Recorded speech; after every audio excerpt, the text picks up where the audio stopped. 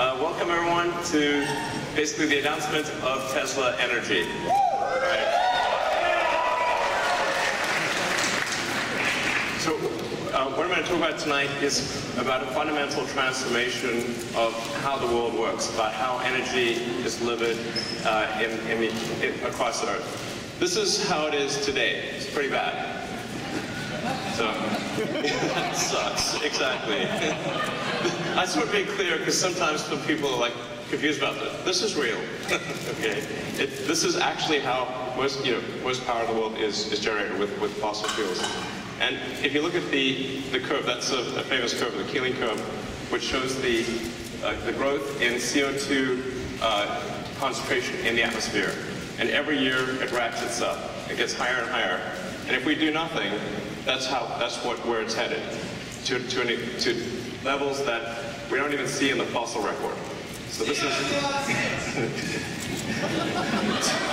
Well, I think we collectively should do something about this. Yes, we do. And not try to win the Darwin Award. For us and a lot of other creatures too. So. The way the grid works today is you've got coal, you've got natural gas, nuclear, hydro, and then wind and solar, but not enough wind and solar, obviously. So that's sort of the grid typically in most countries. And then you'll notice something, which is that there's quite a big difference in peak to trough usage. So the peak usage is typically at least twice the trough usage. So please bear that in mind. I'm going to reference that again later in the presentation. That's an important point. So what we're here to talk about is the solution. I actually think it's really a fairly obvious solution, but it's something that we need to do. And the solution is in two parts. Part one, the sun.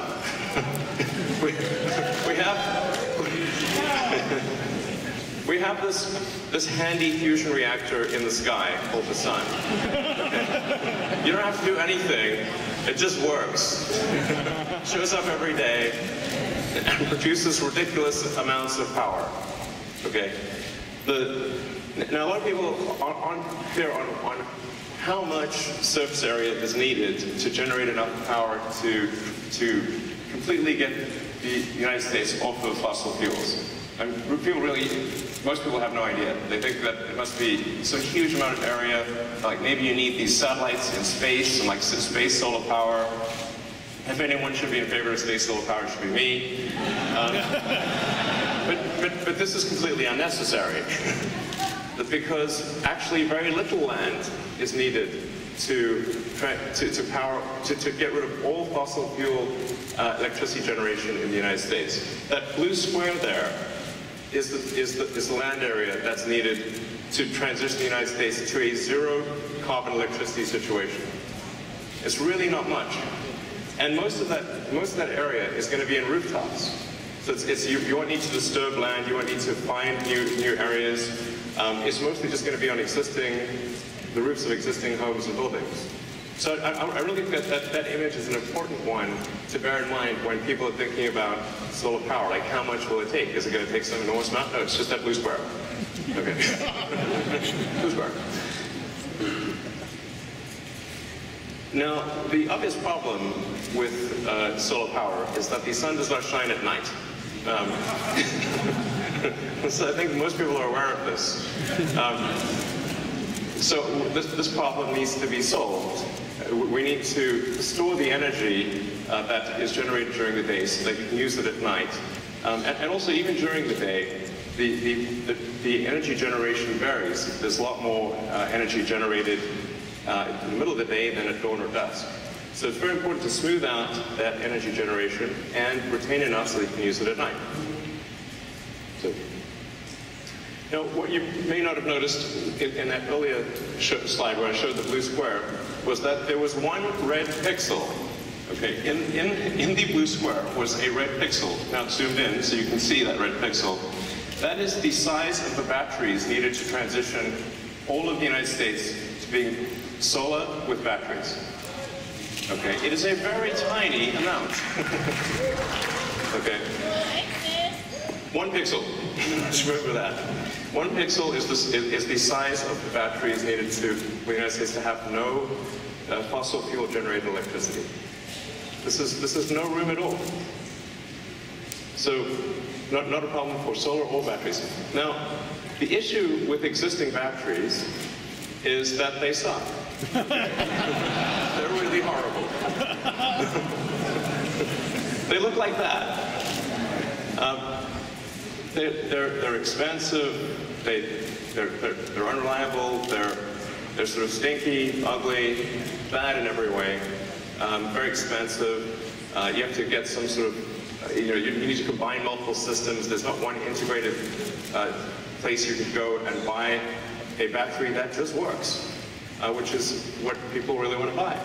So we have to come up with a solution. That's the missing piece. That's the thing that's needed to have a proper transition to a sustainable energy world. So the missing piece is what we're going to show you tonight.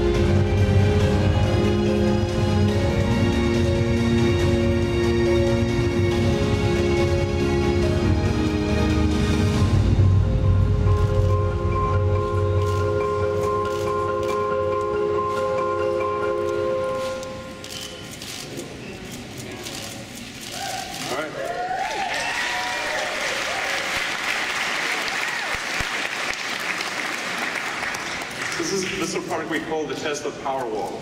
And if you look back against that wall, you'll see a whole bunch of them as well in different colors. So you can pick your favorite color, and it looks like a beautiful sculpture on the wall.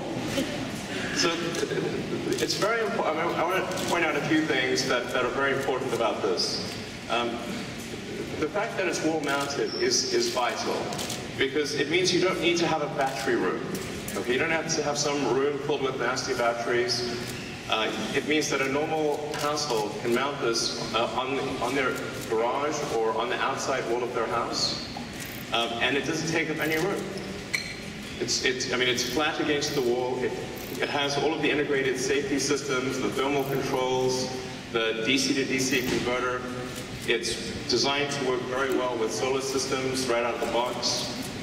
And it addresses all the needs. If you're thinking about sort of buying a battery, what does this provide you? Well, it gives you peace of mind. So if there's a cut in the utilities, you're always going to have power. Particularly if you're in a place that's very cold. Now you don't have to worry about being out of power if there's an ice storm. You can actually go, if you want, completely off grid. You can take your solar panels, charge the battery packs, and that's all you use. So it gives you safety, security, and it gives you a complete and affordable solution. And the cost of this is $3,500.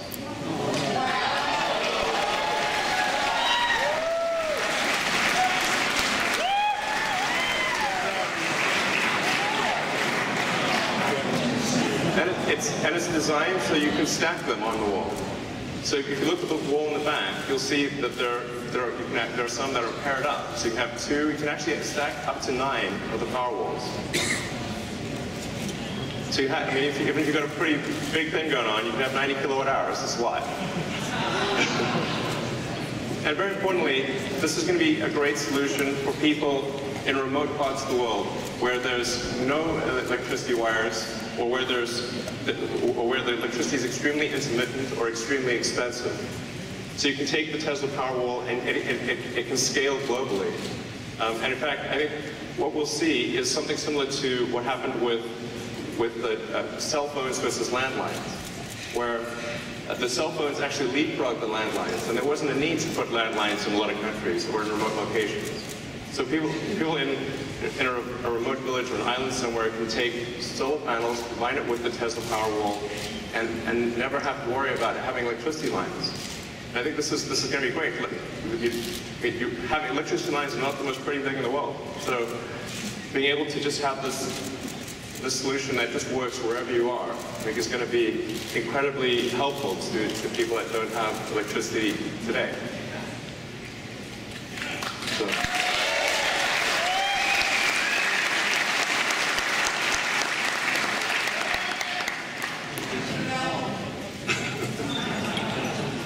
So you can order the Powerwall right now on the Tesla website. Actually, go to teslaenergy.com and you can order the Powerwall right now.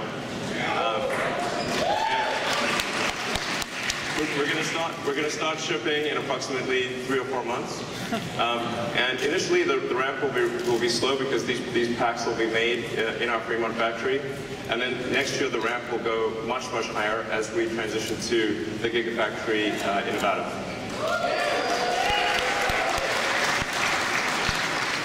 So this is a good solution for homes and perhaps for some small commercial applications. But what about something that scales to much larger levels? So for that, we have something else. So we have the Power Pack.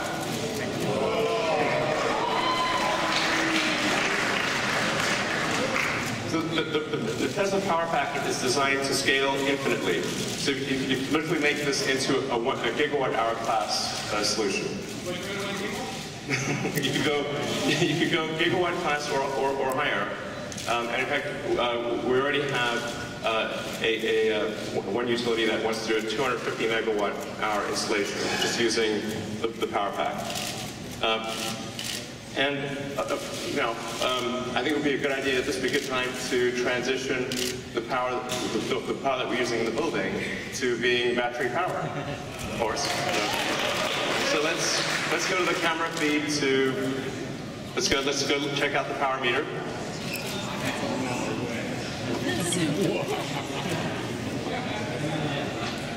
Oh wow, the grid, it's actually 0. This entire night has been powered by batteries.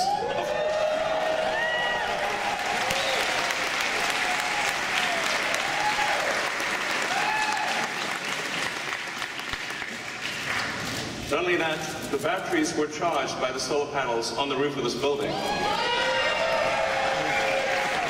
So this entire night, everything you're experiencing is stored sunlight.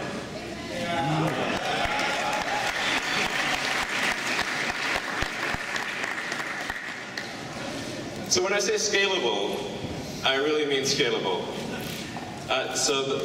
We can do gigawatt class installations with the Power Pack. The whole system is literally designed for infinite scalability.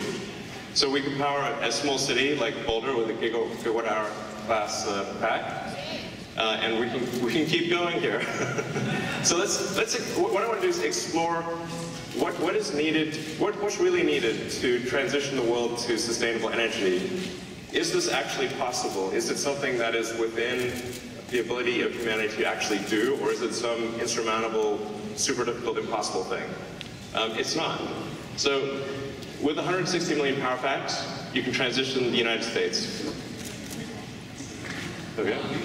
With 900 million, you can transition the world. You can basically make all electricity generation in the world renewable, and primarily solar. And then going a little further, if you want to transition all transport and all electricity generation and all heating to renewable, you need approximately 2 billion power packs. Now that may seem like an insane number, and I'm very tempted to do the billion thing, but restrain my hand. But in order to, it's like 2 billion power packs. Is that a crazy number? Is that an impossible number? It is not, in fact. The number of cars and trucks that we have on the road is approximately 2 billion. And every 20 years, approximately, that gets refreshed. There's 100 million new cars and trucks made every year. So the point I want to make is that this is actually within the power of humanity to do. We have done things like this before. And so it's not impossible. It is really something that we can do. In fact, it's something that obviously we're starting to do with Gigafactory 1. Yeah. So the way we're approaching the Gigafactory is really like it's a product. So we're not really thinking of it in the traditional way that people think of us as a factory, like a building with a bunch of sort of off-the-shelf equipment in it. What we're really designing in the Gigafactory is a giant machine.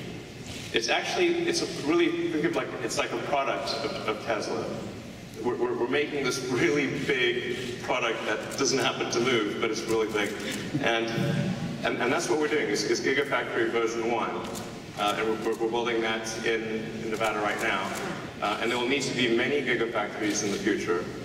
And with the, I do want to emphasize that this is not something that we think Tesla's going to do alone. We think there's going to need to be many other companies building sort of Gigafactory class operations of their own, and we hope they do. And the Tesla policy of open sourcing patents will continue for the Gigafactory and for the Power Pack and all these other things.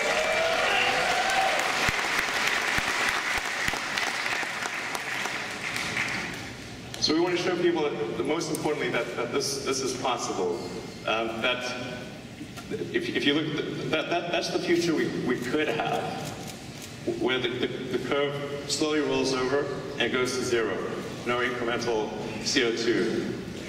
That's the future we need to have, and that's something that and the path that I've talked about, the solar panels and the batteries. It's the only path that I know that can do this, and I think it's something that we must do, and we can do, and that we will do.